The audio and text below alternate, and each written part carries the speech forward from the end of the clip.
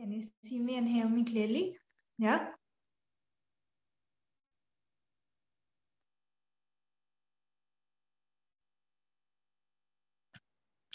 Awesome. Great. So let's begin today's class. Sit comfortably. Wherever you're sitting, just sit straight and comfortably. And whenever you feel ready, gently close your eyes.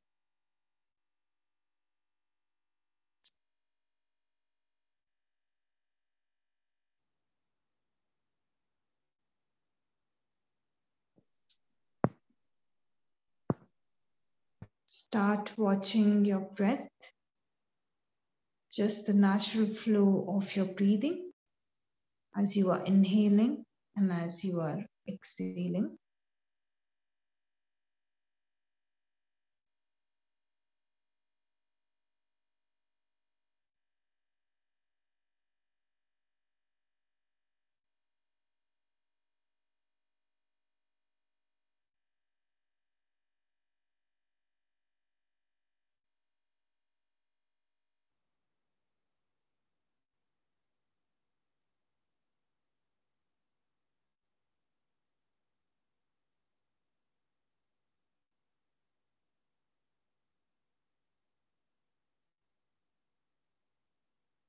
Slowly shift your attention to your body. Just be in your posture and align your body correctly. Take a few moments to observe the body.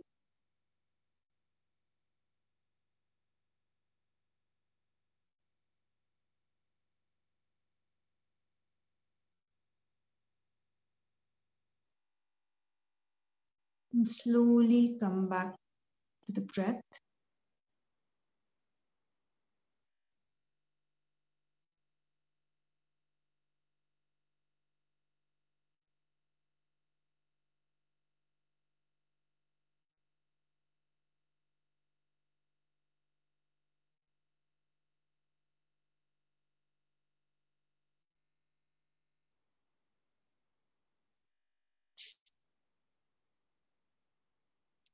Begin to deepen the breathing. Allow your breath to become slow, long, and deep.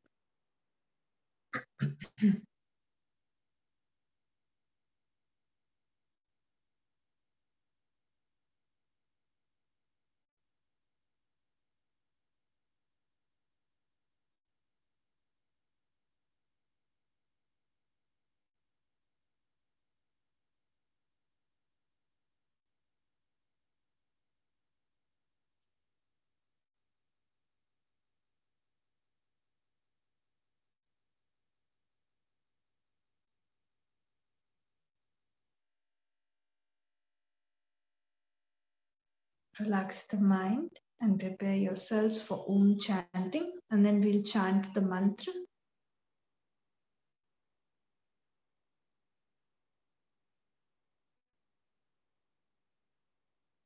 Inhale deeply for Om.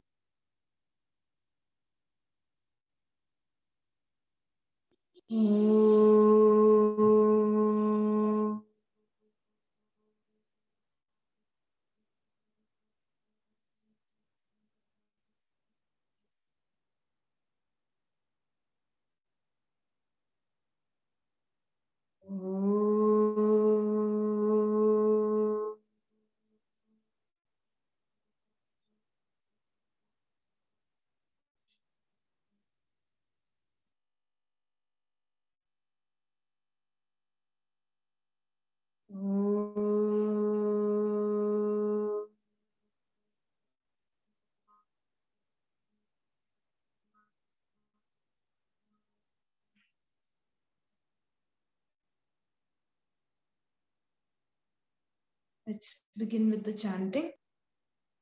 Sarve bhavantu sukhinah.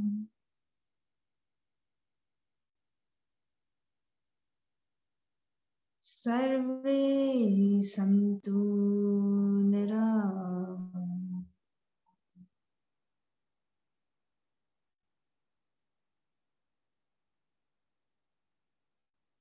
सर्वे भद्राणि पश्यन्तु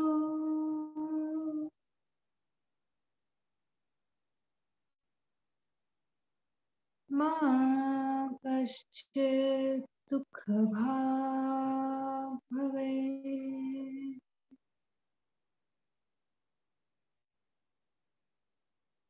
मा कश्चित् दुःखभाग् भवेत्।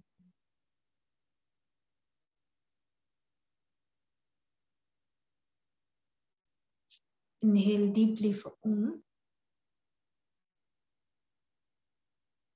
Om.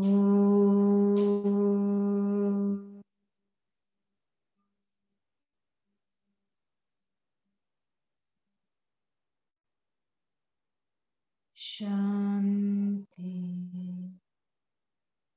Shanti. Shanti.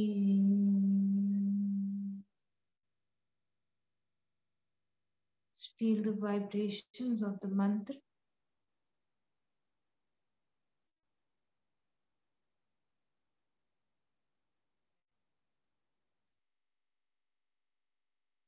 Join your palms together and rub the palms together.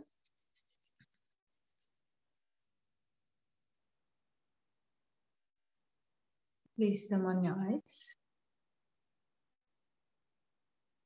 Very slowly, while blinking and looking at your palms, begin to open up your eyes. Start coming back to the smile. And namaste to everyone. Let us begin today's class. So yesterday we were talking about Patanjali and we heard a lot of stories. Yeah. Today we are just going to complete the topic, right? So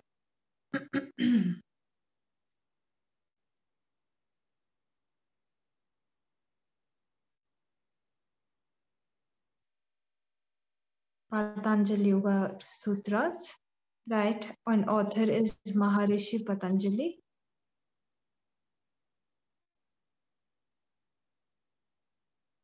Maharishi, Maharishi Patanjali, Patanjali.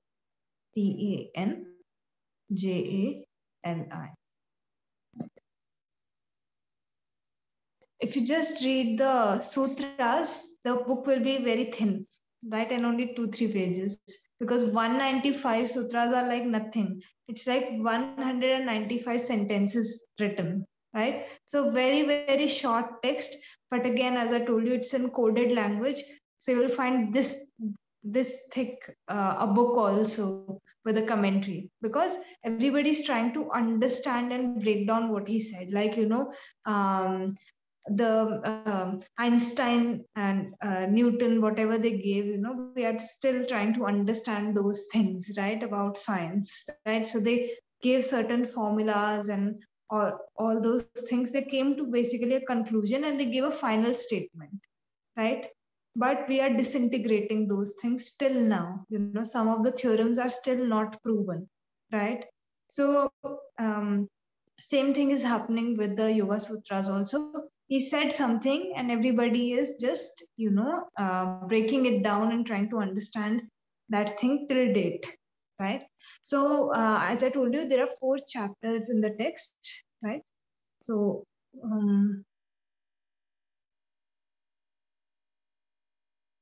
and he calls the chapters Pada, Pada. So each, like, this is the term he has used for each, like, chapter, right? So like yesterday I was telling you, he began the text with the first chapter and he said, from now you have to like begin on this path, right? So first chapter is actually called the Samadhi path.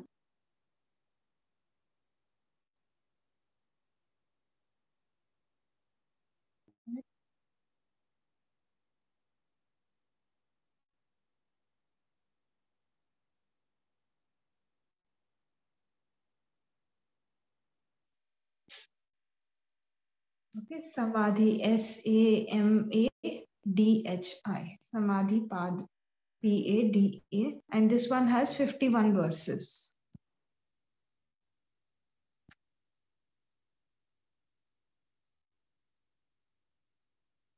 So 195 are broken down into 4 chapters. First chapter has 51 of the 195. Right, and as you know, like if you know anything about the 8 limbs of yoga, you would have seen that the last limb is called samadhi, right? The last limb in the eightfold path that he has given, that is the samadhi, right? Absorption. This word means absorption, right? So he named the first chapter this. Why? Again, because he has, as I told you, he provided first the advanced level, like whatever the advanced level student, all the information that he needed, he provided that information, right? So the first chapter is called Samadhi Path, right? And this chapter, has concepts like the definition of yoga, right? The concept of pranav or om meditation also when you will do. So, your teacher will refer back to this text only, right? So, om has been discussed. Then the obstacles that you will face on your path, we will also discuss those. What are the obstacles you guys will face, right? So that thing is discussed in this chapter. Then how do you come out of those obstacles? That is discussed in the first chapter, right? And this absorption state, right? This also has different stages, right? Like you cross a particular mark and then you have certain levels in a video game, right? So it's something like that. So when you reach this absorption state, so this is not the end, okay? A particular form of this absorption is the final stage, okay? So before that also other stages will come in between. So he has described all those stages, right? That you might reach till this level and then again you might come back, right? And then you might reach this level, then there is also a possibility that you come back, and then he gives few levels from which there is no coming back, right? So he has broken this entire concept of absorption also in various parts, right? So the entire first chapter is discussing upon these things, right? So advanced level student can just read the first chapter and begin their practice, right? One more thing. So like yesterday I told you there are 195 verses. So in some places you will find that 196, in fact, in majority of the places you will find 196 verses are given, right? In the original text, 195 verses were given, and then one verse was broken down into two when somebody was giving a commentary, right? So that person broke that verse down into two, right? And since then, everybody after that, uh, commented on that verse as like two verses, right? So first part and second part, right? So most places you will find 196 verses. Even if you Google it right now, you will find 196. And the only reason is one verse was broken down into two. There is no need to get confused because sometimes it does, like, there are multiple sources of information. So we end up getting confused, right? So there are 195 in total, but 196 is also fine, right? Then he comes to the second chapter.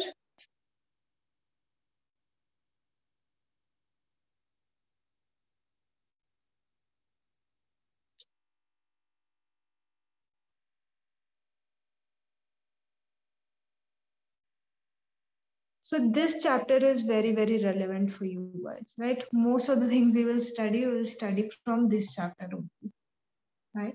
So the second chapter is called Sadhana, Sadhana, Sadhana path, right? Sadhana is discipline, right? So where he has elaborated more on this discipline, right? And how you have to follow it, right? So first when the chapter begins, he talks of the practice for the intermediate level student, and he has called that practice Kriya Yoga. Kriya, Kriya Yoga, Yoga, right? This is the practice for an intermediate level student. So you have been practicing for a while, but then you are not at that advanced student stage, also somewhere in between, right? So this is the practice that he gave, and we will talk of it in detail also. But three things are coming under this. So I will just name them. So you guys can just write this down. Okay.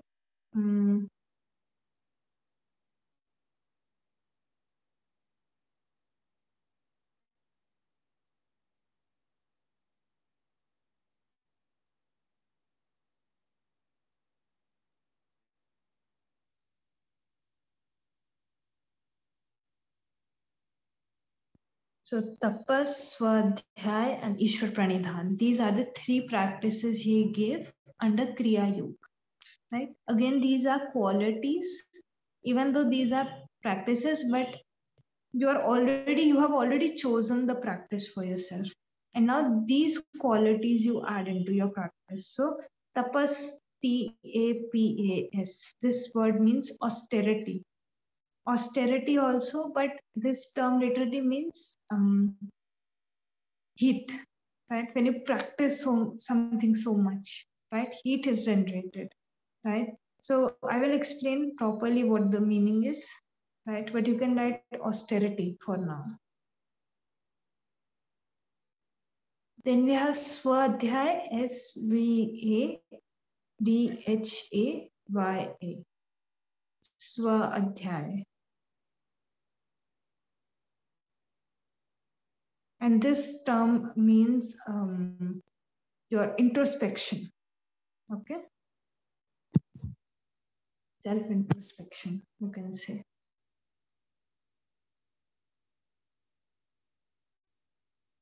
And then the third one is the Ishwar Pranidhan, right? Ishwar. Ishwar and Pranidhan. Pranidhan. Ishwar Pranidhan.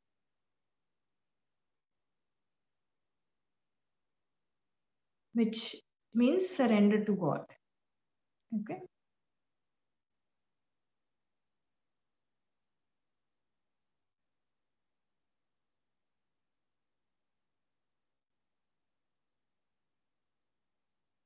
One is austerity, then second one is introspection, and third one is surrender to God.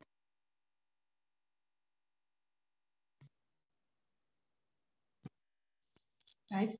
And then he moves on to talk about the beginner level students. So that is why this chapter is very relevant for us, right? Because we are going to get to know about all the levels of student, but the main one, because we are beginners, this will be the most easily applicable for you.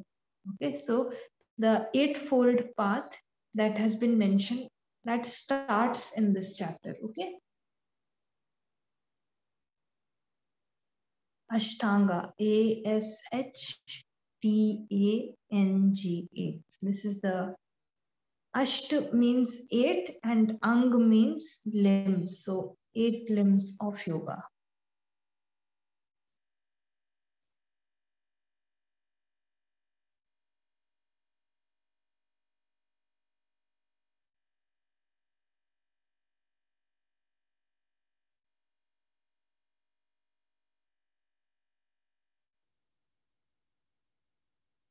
And you would have heard of this before also. And one of your practical classes is Ashtanga yoga only, right? So there also eventually it's leading you over here only, even though it is intense asana practice, it is leading you over here only, right? So the first 5 limbs are mentioned in the second chapter. So not everything is mentioned in the second chapter. The first 5 are mentioned in the second chapter.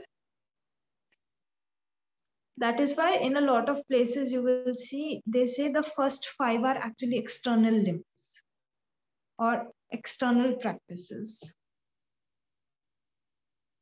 And the remaining 3 are mentioned in the next chapter.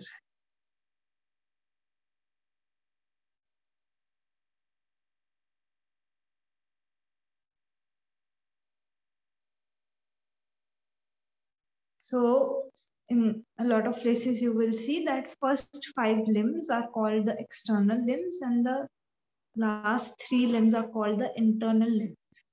And because the first 5 are given in second chapter and remaining 3 are given in the next chapter, even though your 5th limb is actually a bridge between the external practices and the internal practices, one practice is a bridging practice, right? Where you withdraw and move inwards, right? And in some places you will also find first 4 are internal and first 4 are external and next 4 are internal. So it depends how somebody is interpreting it, right?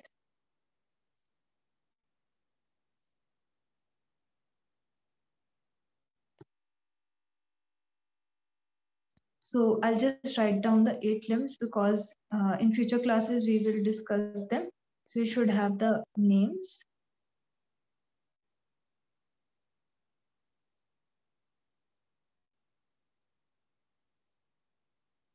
First one is Yama, Y-A-M-A. This is how you conduct yourself with regard to your external world, right? The society, how your interaction should be with the external world.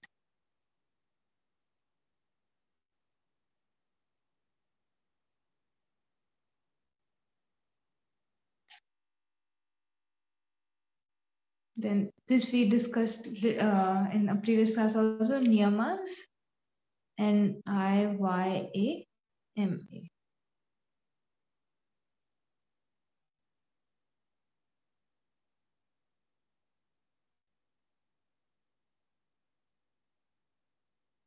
So this is talking about what?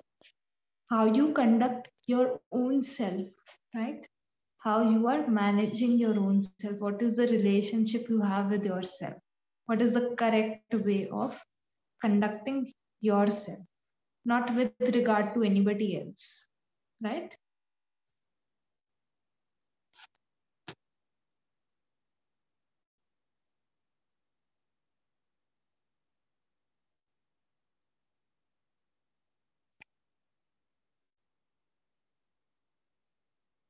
I will explain all of them in a lot of detail in future classes.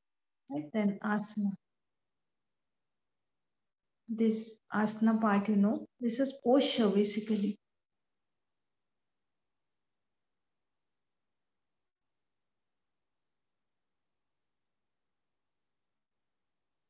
A-S-A-N-A.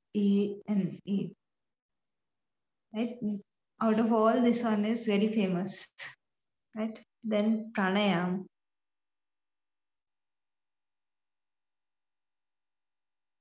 P-R-A-N-A-Y-A-M-A. Pranayam.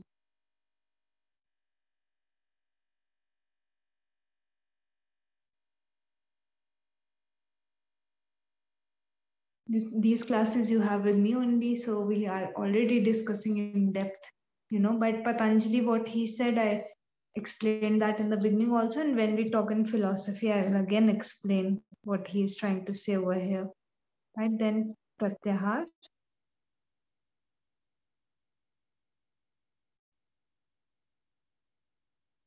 Pratyahar.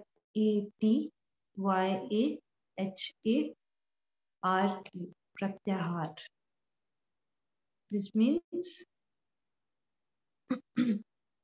withdrawing the senses, right? So I was talking about this bridge.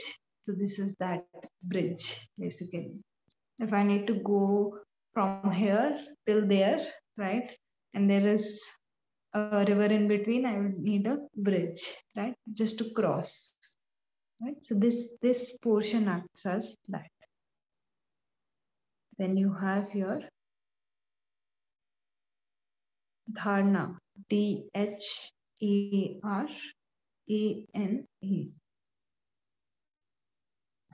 This is where the internal work, begins.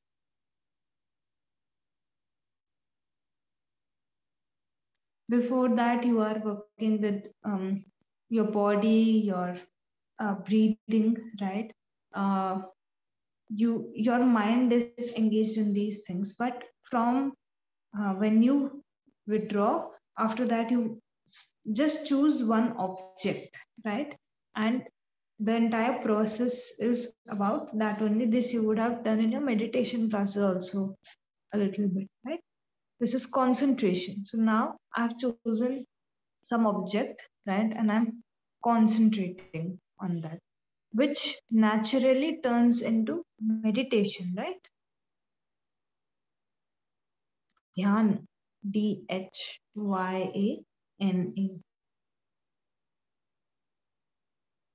So automatically, without any effort, all of that concentration is requiring so much effort. You're putting in so much effort, and then it there comes a point where it becomes effortless, right? So that effortless point is what meditation is. And where are you headed? Towards samadhi. Again, SAMADHI.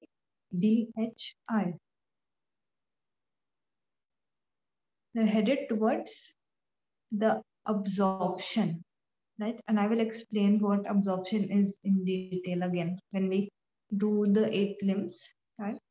This term absorption, what it means, and how we can understand it.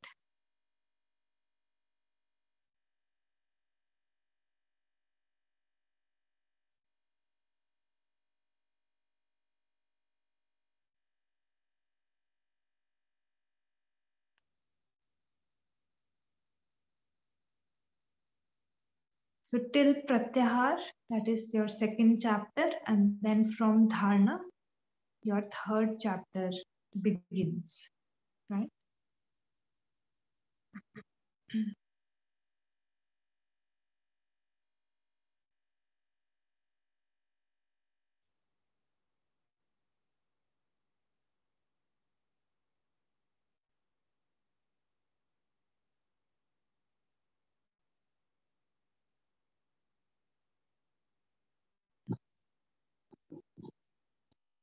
Then we move to the third chapter, which is called Vibhuti Pad. VIBHOOTI. Vibhuti Pad. PADA.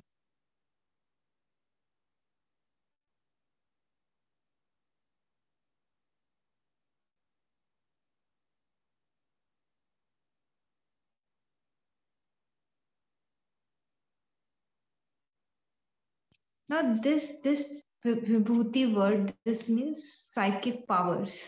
Okay, this is very fascinating.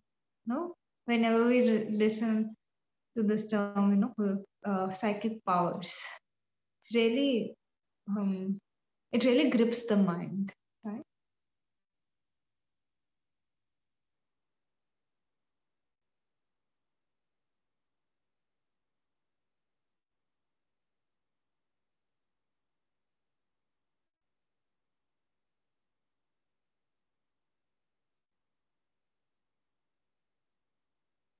So, like this term is more fascinating than asana, the term asana.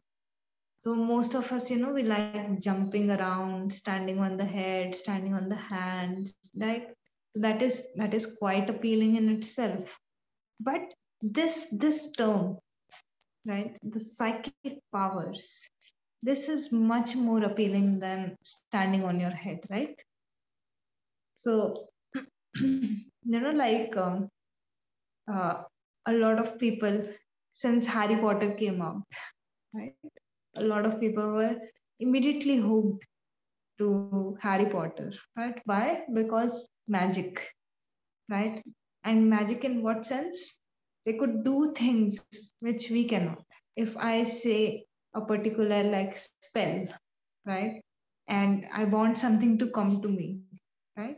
So in Harry Potter, you would have seen they use certain spells and things come flying to them, right? Or they can fly, right? And it is very fascinating for the mind, right? Because when you observe everything around you, you scientifically know you cannot fly, right? Our body weight is such, we don't have wings, right? So then when we see such things, it really, grips the mind. Harry Potter got famous around the world, right? And uh, this is where you will most likely get stuck, not doing asanas, but most people, they get stuck in this thing where they're just like, we will get this psychic power, right? Or that psychic power. Like, in the West, the concept of Kundalini Shakti, right? So, serpent energy, right? That is in our body, right? That is really famous, right? In a lot of places, you will find Kundalini Yoga, right? And you go, you're fascinated. Wow, what are they going to make us do, right? So, this is where your mind begins to get stuck, right? And uh, it's like if I go from here till my home, I'm bound to pass some places. So these psychic powers are bound to come because you have set your goal that you want to be free from all of your sufferings, right? And on that way, on that route where you are right now and on the journey to being free, the psychic powers are bound to come on the way, right? So what happens is people get stuck over here, right? So, in this chapter, he has explained what kind of psychic abilities you can get, right? And then he has discussed how important it is to just see them as a byproduct of the process that you are doing. You are not doing the process for them, right? So, a lot of places and a lot of people get stuck over here saying that we are doing this practice to achieve this ability, right? Or we will work towards this. So, no, your goal is to work towards freeing yourself. Who doesn't want to be free, right? So, freeing yourself from all the sufferings. But the human mind is such, it is so fascinated, right? If I can fly or if I can, like, um, walk on water, so all these things, first let me tell you, all these things can happen. First thing is that it is not something out like which cannot happen, right? So the stories that you hear, right, those were all true, right? People could walk on water or you know uh, um, have telepathic communication, right? Earlier there were no mobile phones, people used to communicate just like that, right? So all of these things can happen, but if you just get stuck over there, again you will forget your aim and you will again go into the process of um, reacting to them, right? So if you get psychic power, suppose you get psychic power, so two things can happen. One, you can proceed on your journey like you are, right? And other thing that will happen, like with most of us, right, we start showing off. So you will see a lot of yogis, they uh, reach till this stage and they begin to show off their abilities, so they have forgotten what they started their journey for, right? Most of the yogis who are working towards their final goal, you will not even know them, right? They will be lost somewhere else only. Nobody will know them. Why? Because yes, these psychic abilities you can get, right? But then after a while, our mind is such that we start abusing them, right? So you will go against the law of nature, right? In order to just show that you can do something, right? Which is not correct.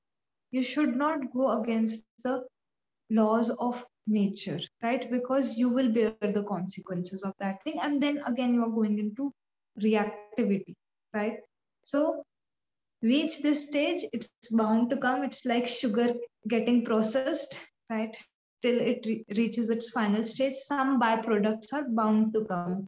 So, some people, they do meditation for anger management. So these are not goals, right? These are byproducts. If you do a process, you will observe yourself that you will realize why you are getting angry, right? And when you experience that thing, that what is happening to you when you are getting angry, right? Have you ever observed yourself when you get angry? Your respiration changes, right? Your heart starts beating fast, right? Your BP goes up, right? Who wants that? Who wants these health issues, right? So when you just closely observe what is happening to you, right? I told you, no, nature doesn't wait; it will punish you immediately. If you get angry, you are the first one getting punished, right? So what happens is when people actually sit and look at what is happening to their body when something is happening, of course the anger in itself, it starts getting more controlled, right? Why? Because now they know what is happening to their body, right? So little things won't bother them too much. Now you guys are doing meditation. After 1 month, earlier maybe something used to trigger you a lot, and now you will just roam around like that, only pass that place by, and everybody in your house will look at you and be like, she was supposed to get angry, or he was supposed to get angry at this, but they didn't. Why? Because now you're just saying, okay, it's not that bothersome. So this only comes when you go through that process. But this is a byproduct of your practices, not the final aim, right? So psychic powers are bound to come, right? But they are not the aim. As long as this awareness remains, you guys will go very fast and go till really far in your journey, right? But if you get stuck over here, it's like a toy. So these psychic abilities are like a toy. When you give a little kid a toy, and no matter what they are doing, when they see that colorful toy, they run towards it, they play with that, right? So we are those kids, right? And these psychic abilities are those colorful toys. They really fascinate us, right? Because we think it is something extraordinary, right? There is nothing extraordinary. These are ordinary things only. You have just cleaned yourself enough. You have just come out of the impurities of the mind so much that you are coming closer to who you are actually. Right now, we are very distant. We are connected over Zoom call, but our own connection with ourselves is very blurry, right? And there's so much disconnection, right? Very rarely you connect with yourself, right? So that connection, when you start cleansing yourself through these processes, those things are bound to come, right? That is your intrinsic nature, right? But you don't have to get stuck there, right? So he really emphasizes by the end of the chapter, don't keep your mind just stuck over there, right? So last chapter is called your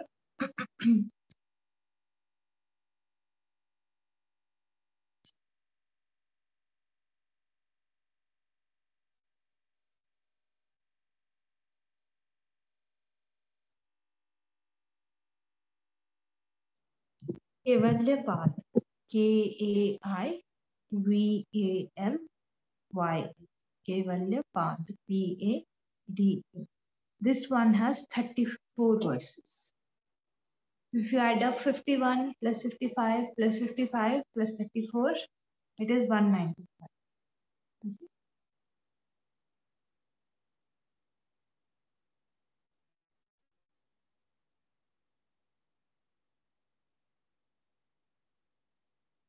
So this term Kaivalya, this actually means, is derived from the root word Keval.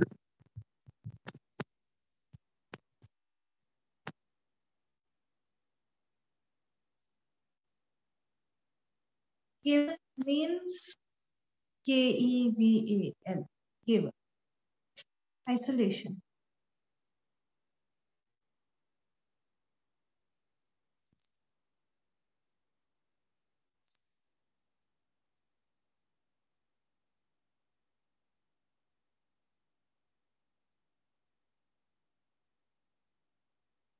Right? Isolation. So this is the final.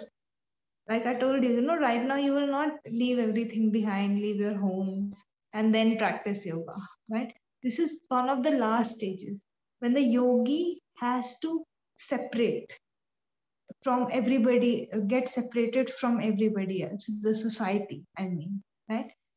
And then the final point is achieved. So final goal, that is why Patanjali ji has called the final point Kaivalya, because this point can only be achieved in isolation, right? So samadhi, yes, it is the last limb, but as I told you, there are stages of samadhi, right? So in those particular stages, the last point is Kaivalya. This is the one you are aiming for, actually, right? This is the point, right? And this has been seen in a lot of stories as well. You read the stories of all the yogis, right? When they go for the final, like they are about to reach the final goal, they get separated. Like Siddharth Gautam, famously known as Buddha, right? So he, first he left his home, right? But when he left, he had five more people, five of his friends, and he. These six people, they were doing meditation together. They went in isolation together, right? So they were separated from the society, but then they were meditating in the same area, right? And doing the same practices like you guys when you join the Zoom call. So you are like-minded people, no?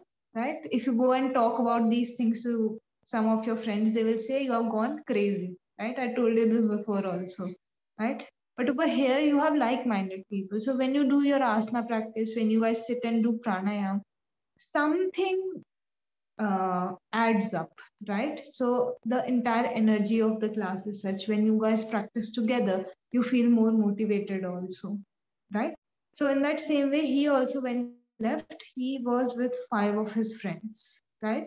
And he was meditating, but nothing was coming out of it, right? So he saw that no matter what he is doing, he studied everything of his time and he was practicing also, right? But none of that made sense, right? In the regard that he was not getting free from the sufferings, right? So then he left those five friends also and went into isolation, right? And finally, when he sat for his meditation, he took the determination that I will not move unless and until I get free, right? And that is when he achieved his final goal, right? So the final goal is achieved away from everyone, right? Then he came back again, right? He first taught those five friends only, right? And then he taught thousands of people, and thousands of people who practiced his technique at that point of time, they got free. Why? Because the technique is not limited to a set of people. All these techniques are, all of you can practice, right? So no person ever, no person of this level ever gives a practice which can only be done by few people. All of you can do that. You did Anapan in your meditation class, right? All of us have breath, right? So then he gave that practice. He came back.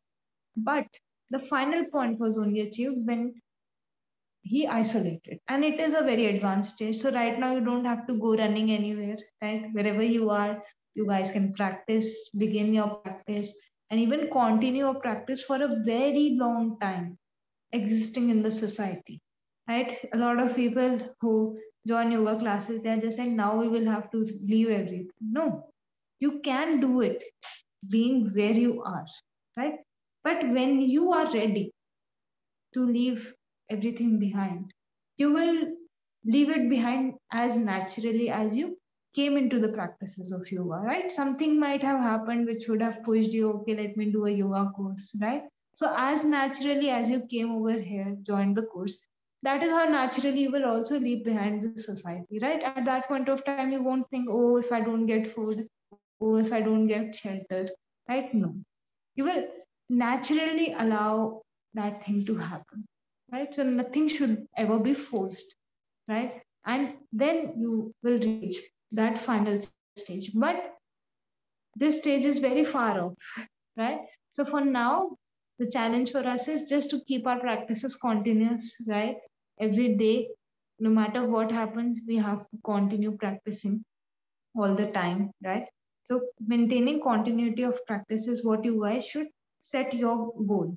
Like this should be a goal setting, right? After the classes end, you are continuing your practice, giving them ample time every day, right? Not just doing them when the course is going on, and when the course is finished, you stop practicing. No, right? So for us, even reaching this goal is a very big achievement, right? So for now, we'll just exist in the society. I will be a teacher, you guys will be students, then you guys will be teachers, right? So, but we have to continue our journey over here only. We have to fulfill our responsibilities, right? But eventually, this time will also come naturally for you, right? So just to wait for that. Don't force yourself. Okay. So any doubts from today's session? No doubts? Everything is clear? I have one question. Mm-hmm. In the Sadhana Pada, how many sutras are there? 55. Oh, I did not write that down. Yeah, 55. Okay. In the third one? 55. Also 55? Yes. Okay. Yeah. Thank you. Also 55. This is the overall structure of the text, and I would say that if you guys like after your classes, if you feel like reading this, it is the shortest way for you to like understand the philosophy of yoga, right? So you guys can take like any commentary which you really like. I'll just name one or two for you guys, right? If you feel like reading. Okay, so there is this book called 4 Chapters on Freedom.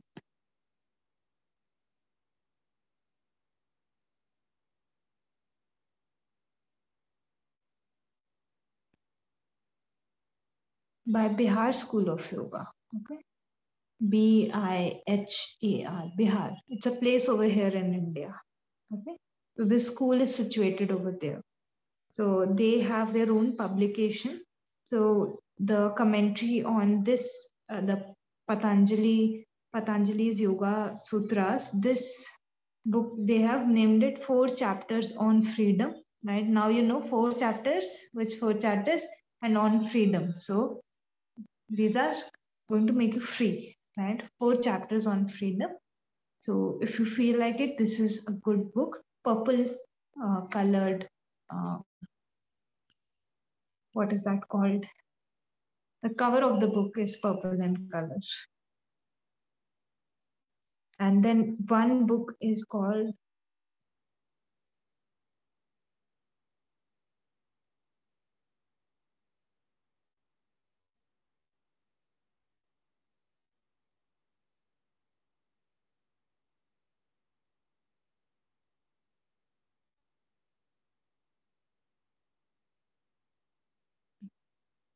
so Patanjali's Yoga Sutras by Swami Vivekananda. Vivekananda.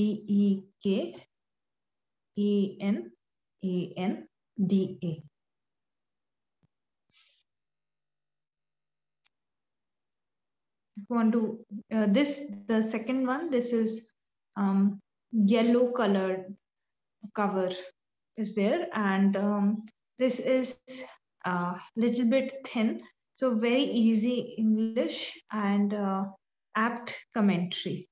Okay, so somebody who doesn't want to go too much in detail, they can just read this one. Again, good book. If you guys want to go into reading this, there is no compulsion.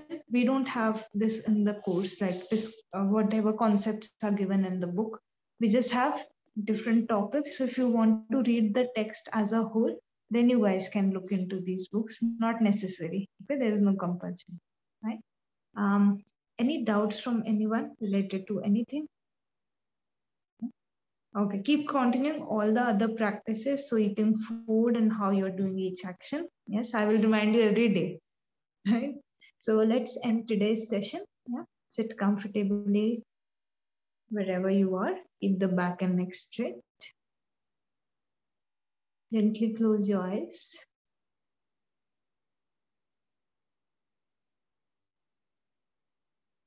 We'll chant Om one time, followed by 3 Shantis. Inhale deeply for Om.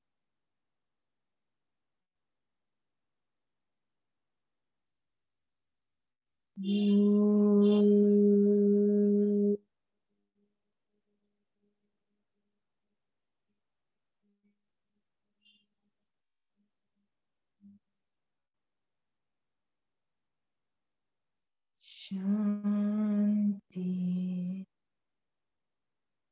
Shanti, Shanti.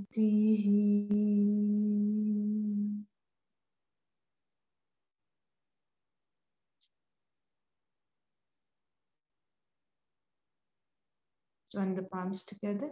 Let's just bow down. Begin our day with a sense of gratitude for everything we have.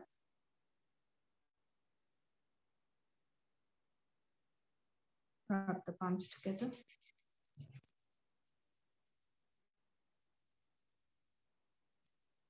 Place them on the eyes. Very slowly, while blinking and looking at your palms, begin to open up your eyes. Start coming back with a smile. And Namaste to everyone. I will see you all for your pranayam class at 3 o'clock. Bye-bye. Take care. Enjoy your class. Bye-bye.